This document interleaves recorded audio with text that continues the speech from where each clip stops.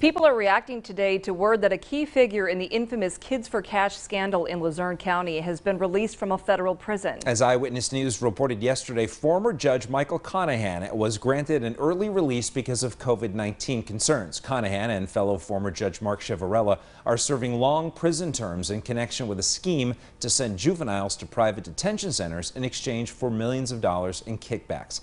Our lead I-Team reporter Andy Mahalchik live in Wilkes-Barre with the story now. Andy? Good evening, Nick and Candace. Conahan's early release from federal prison is sparking a lot of reaction. And I must tell you, some of it is downright angry and outrage, especially from family members of children who were victims of the Kids for Cash scheme.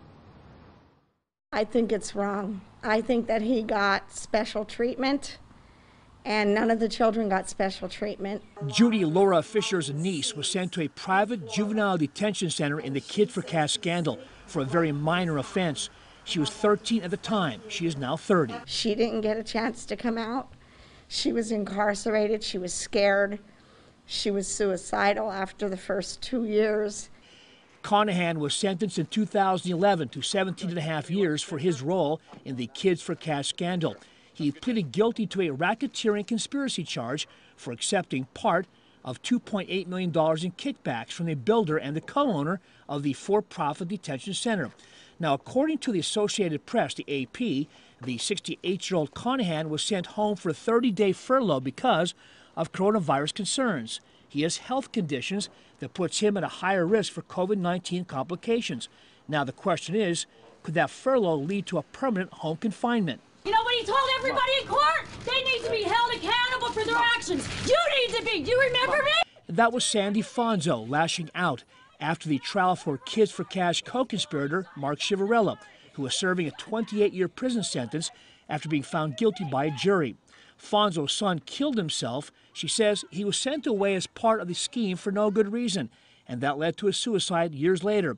She reacted to Conahan's early release. She says, "This is very frustrating to me and brings back all of the anxiety and the continued knowing that the system is broke and does not work. Will this set the wheels in motion for his cohort to begin his release also?" referring to Chiavarella. The U.S. attorney, which argued against Conahan's early release, issued a statement which read in part, "It truly shows that our system operates without fear or favor when a man who so corrupted the system and negatively impacted thousands of young lives can still reap the benefits of an early release program." Now, we did reach out to Conahan's attorney based in Philadelphia for comment for the story. We have not yet heard back. And also, we want to point out our efforts are continuing to receive comment from former Judge Michael Conahan. At this point, those efforts are ongoing.